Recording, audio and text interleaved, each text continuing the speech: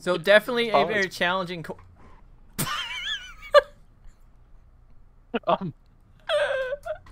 Hold up, I want potato. Definitely.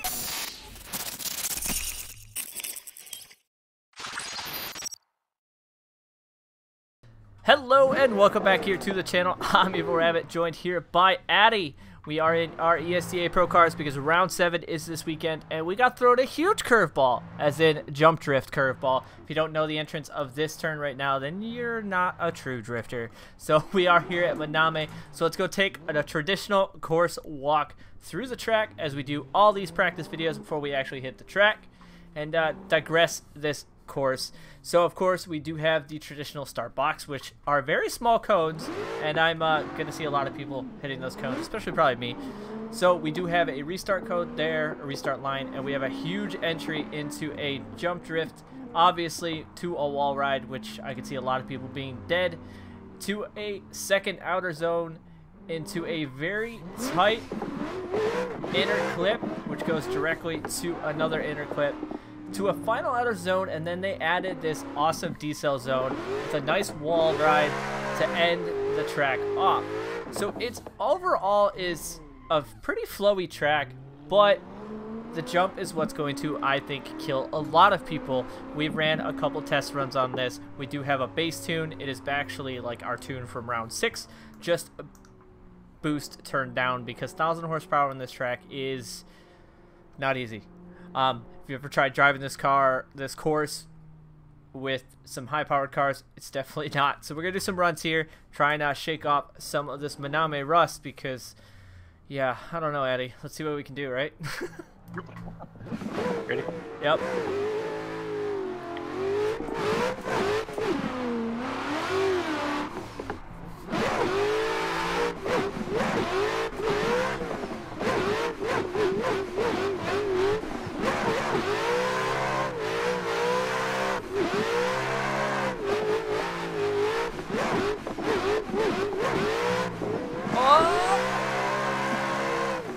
Overall, not too terrible of a run. A little bumps on Eddie. Well, Eddie, that was other than that last zone, that was actually pretty solid. He kind of looped that last zone a smidge. So a little bit. One thing we did notice when we tested this track, we do have to do a nose to tail entry. You can't do a kind of in the pocket side to side entry like some of the other tracks, because you're on the bumps weird, and it's going to cause you to very unsettle the car before you want it to. All right, let's see if I can give you a good lead. Let's do it.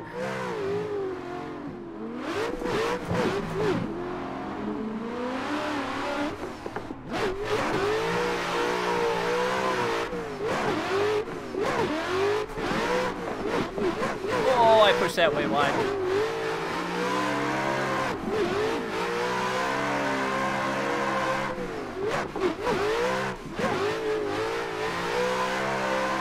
All the wall drags.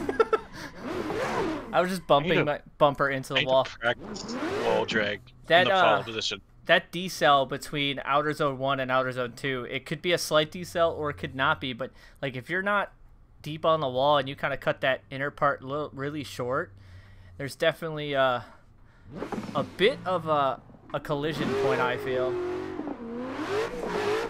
Right here too, especially.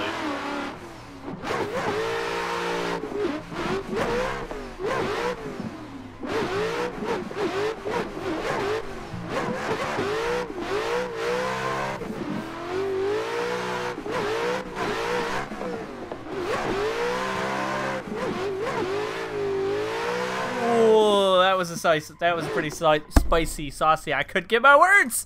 Pretty spicy run. That was a pretty good lead. I think what it's gonna have to do is you're gonna have to initiate behind them and then surge and catch up to them from outer zone 1 to outer zone 2. There's no way to really be next to them in the wall. Otherwise, you're gonna be way too short going into outer zone 2. You're gonna be too shallow, I feel. Yeah, I tried that on the last follow, and it was. Oh, there's a cone.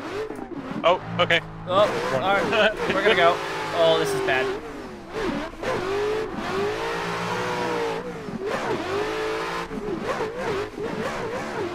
I also don't know how wide we're supposed to drag that out. We don't have a track map or video yet.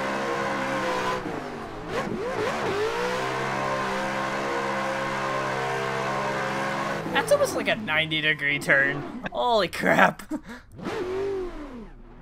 That's a choke point right there if you hit it wrong. I feel like running that white line, though, kind of helped me get into that zone better. I just needed to modulate my throttle better. Like, it literally come out of that inner clip and that outer zone and stay out. Like, stay to that far left line and try to trace that white line into that outer zone, the final one.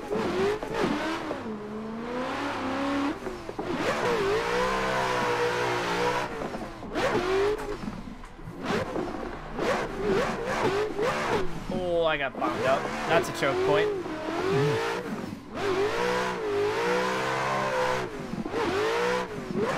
Yeah, see, tracing that white line. Alright, so tracing that white line. I need to follow. Yeah. I gotta do it lead, so give me a second. Yeah, exactly. So definitely a very challenging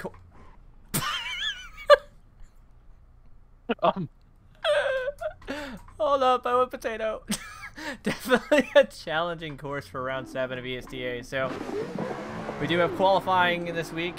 Hopefully we should be doing good, but oh my! Do not unsettle the car like that. You don't want to do a flick entry. So, like I said, we are still dialing the tune in a little bit. This tune does feel pretty good though, but maybe some fine tweaking, but definitely lower the boost pressure. So we're probably at about, I'd say, 800 horsepower right now.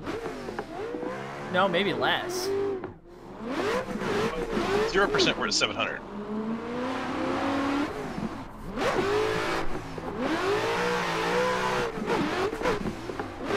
That's the way I built the engine.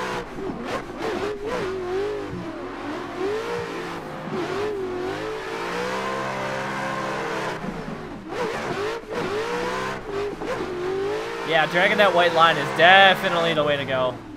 Oh yeah. That was a lot better on the chase. We figured that one out. So okay, now we gotta figure out the rest of the track.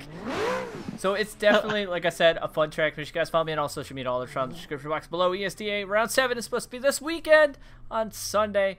I'll keep you guys posted on more information if anything changes.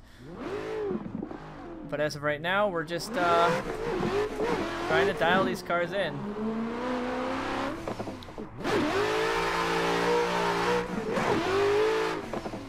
That was way off.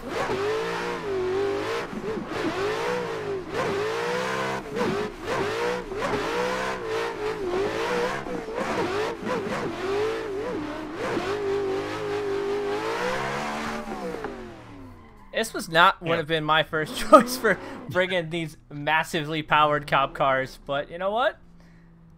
Gotta change it up. Gotta do a little bit of different things. So I think we're gonna get one more lead here to end this episode off. Big thank you to Addy, of course, always coming up with the mastermind tunes for these cars. And yeah, let's see how this round turns out. Definitely gonna be a very fun round to watch. So make sure you guys turn into Podium Esports because this run will definitely be a fun round to watch for sure. There will be definitely a crash.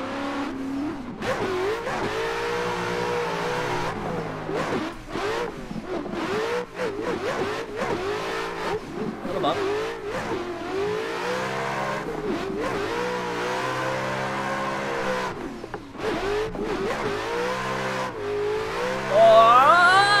I got caught in the wall. So that'll do it here for this episode here on the Assetto Corsa. Once again, make sure you follow me on social media, all the found in the description box below. And as always, I thank you guys for coming back and watching. I'm EvlRabbit. I'll see you guys on the track.